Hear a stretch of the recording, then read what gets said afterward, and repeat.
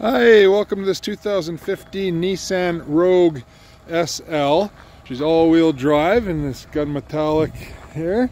Got the block heater cord right down here. You notice the nice Nissan V-Motion front grille.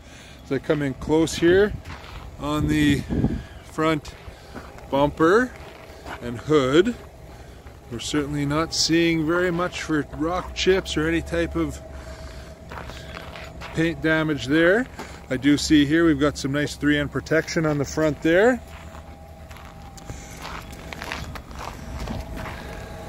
Tires are in great shape. And we got the signal lights here on the outside of the mirrors, a camera down here for a 360 around view on this 2015. We'll look up here where we see sunroof, moonroof, and she's already coming with the crossbars on the roof rack. Down here we see all four-wheel disc brakes, nice rims on her. And we come around to the back where we have a power end gate and a 1-inch hitch receiver on the back has been added to it. When we look inside here, we've got divide and hide cargo with different layers of putting things and hiding stuff. We've got our seats that go down in a 60-40 split. And a power outlet right down here. As well as we got some tie down hooks here for cargo.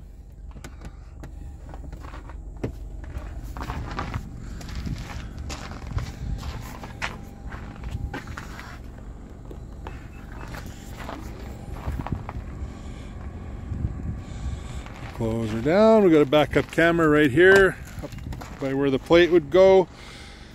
See the nice lines here down the 2015 Rogue SL all-wheel drive.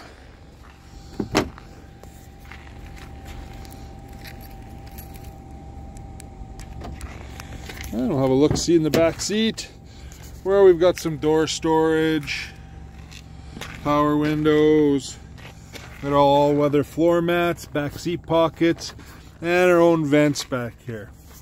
A little lever right up here drops the seat down for extra storage to the back. Little lever here to pull to drop this center down for the cup holders for the back seat here. And you see that just comes down there where we got our cup holders and then easy access to the back as well through there. Cool feature here in this Rogue. Little bar under here for the second row back seat where you can adjust that as well. Nice, clean, no rips in the seat.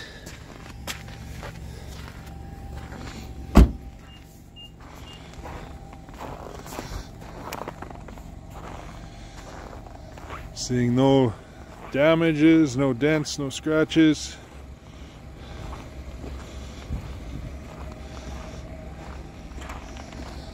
And we'll hop in the driver's seat where we're going to see power driver's seat, power mirrors, locks and windows. Again, the all-weather floor mats. Down here is where we have eco mode, sport mode, our 360 safety shield, your all-wheel drive lock, traction control, hill descent assist. Hop in, lots of cab room for me at 6'4", which is awesome to see. Got our cruise control here, Bluetooth voice command. Got some stereo volume controls here. This little button toggles through what we see up in here, where we'll find that we've got blind spot warning, lane departure warning, forward collision warning.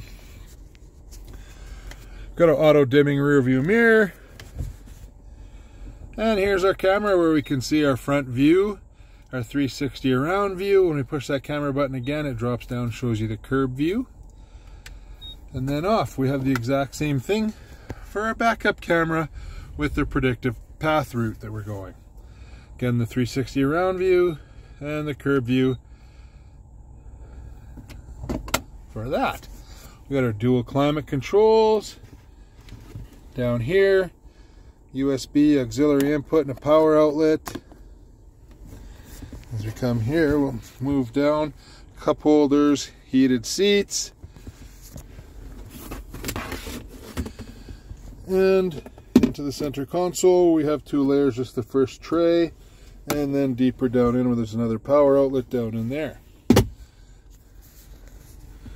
Again, I'm seeing no rips, tears in the seats. Door storage. And a very deep glove box with the owner's manual still in there, which is always nice to see. And of course we go up here where we see sunroof, moonroof from the inside, which is always nice.